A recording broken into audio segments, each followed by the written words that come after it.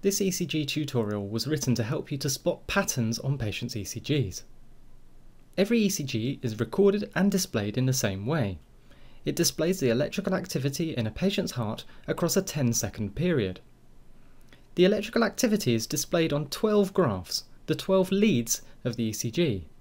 Each of these individual leads refers to an electrical camera which is pointed at a different place on the patient's heart. It's not conventional to box off the individual graphs of the 12-lead ECG, and this is one of the reasons that it looks so complex to the beginner. In this tutorial, we'll show you each of the individual graphs to help you to see what you're looking at. Let's start by reminding ourselves of the names of the leads. On the right-hand side of the ECG are the 6 chest leads. These are simply named in order: V1, V2, V3, V4, V5, and V6.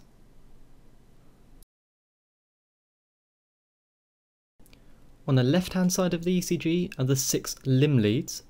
The naming here isn't quite so simple, but on the left are leads 1, 2, and 3. And adjacent to them are the leads AVR, AVL, and AVF. Each of the individual leads of the ECG are recorded and displayed for only 1/4 of the 10-second duration of the ECG, i.e. 2.5 seconds. It's therefore conventional to display a longer 10-second recording from one of the leads at the bottom of the ECG. This usually comes from lead 2 and is known as the rhythm strip. As the name suggests, we use this to look at abnormalities of rhythm. As you can see from this rhythm strip, the patient's heart beat 13 times during the 10 seconds that this ECG took to record. Each of these individual heartbeats is recorded 4 times. As you can see, any ECG complex immediately above or below another refers to the same heartbeat. Now we've identified the 12 graphs or leads on the ECG, let's remind ourselves where they're being recorded from. Let's start with the limb leads on the left-hand side of the ECG. These graphs all record from electrical cameras pointing at the sides, top and bottom of the patient's heart. Here, lead 1 looks into the left-hand side of the patient's heart. Here is lead 2. It looks up the patient's left leg into the bottom left of the heart. And lead 3 looks up the patient's right leg into the bottom right-hand side of the heart. Lead AVR looks from high above the patient's right shoulder into the top right of the heart.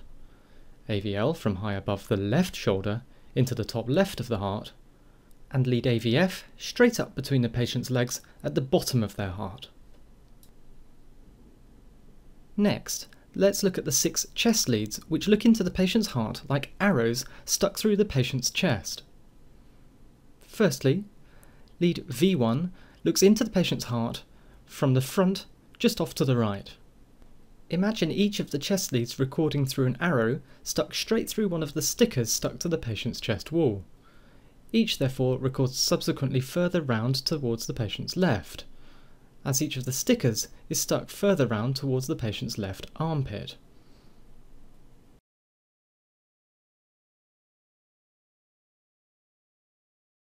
In this view, you can clearly see how the limb leads and chest leads differ. The limb leads, the purple arrows, record the left, right, top and bottom of the patient's heart.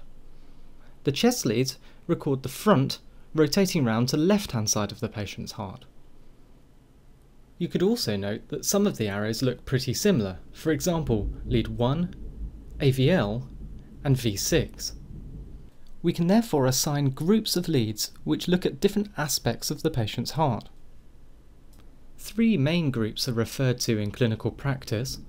The inferior leads refer to the bottom of the patient's heart. The anterior leads refer to the front of the patient's heart. And the lateral leads refer to the left-hand side of the patient's heart. In this tutorial, we've reminded ourselves what the 12 leads of the ECG are and how they're displayed on the printout. In order to competently read an ECG, you need to know this information. But as with any other skill, The key is practice, so it's time to start looking at some more ECGs.